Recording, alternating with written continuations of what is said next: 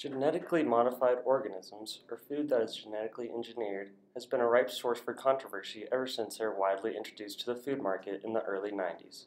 Genetically modifying or engineering a plant species allows scientists to create favorable gene traits and characteristics that would otherwise be impossible in the natural world through breeding and other conventional methods.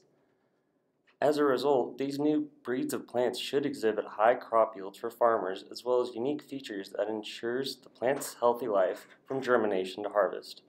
Some examples of these features are abilities of certain genetically engineered corn or potatoes that are able to produce their own toxins, which deters pests from exterminating the crop, ultimately protecting farmers from being financially ruined.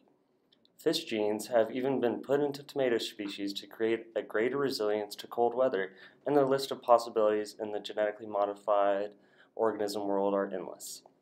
While this all seems positive and beneficial, as is usually the case with things that are too good to be true, genetically modified organisms have actually had an irrepressible effect on not only our environment, but on consumers and farmers as well. At this point, though, the world is sadly not left with many other viable solutions to feed our ever-increasing population that is growing out of control. Monsanto and companies of the like are primarily responsible for the shutting down of 200 seed companies in just over a decade. These mom-and-pop seed companies simply cannot compete with the amount of resources and strength that these bigger companies wield.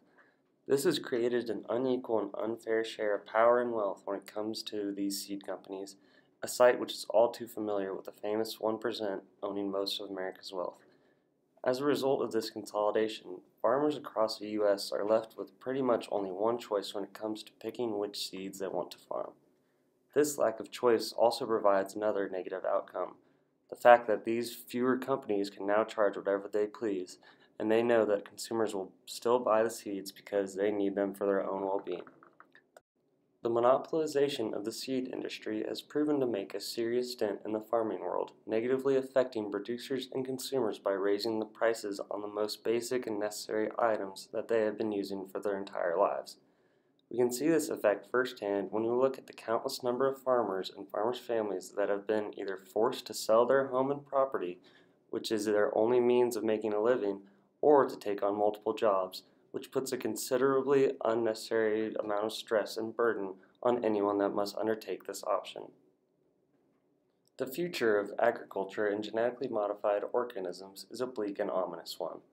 The human population on Earth is not going to stop increasing anytime soon, which leads us back to the underlying question of this argument.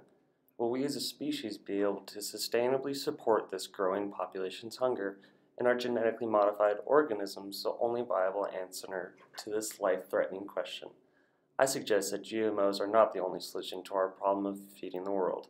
We must continue to fight for an honest way of living through a more organic route, and not put all of our eggs in one basket when it comes to genetically modified organisms feeding our planet.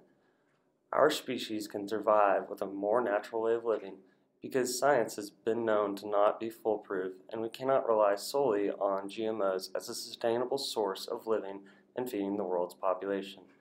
We as a society must play our part in ensuring that GMOs do not become the future of our food. Although, with the way that Earth's population is exploding, it is troubling to think that genetically modified organisms may be our only choice in survival. This being said, we deserve to know what we are eating and what is in the food that we are eating. This is why I suggest going to labelgmos.org and casting a vote that will help create more transparency when it comes to GMOs and how they are regulated and labeled. If anything, it is at least important for our generation not to be selfish by letting genetically modified organisms potentially harm future generations. One of the most important things that humans depend on for life is at jeopardy of being controlled by companies whose best interest is not in the consumer's well-being, but instead in the amounts of profit that can be made off of consumers, and we have the power to change this.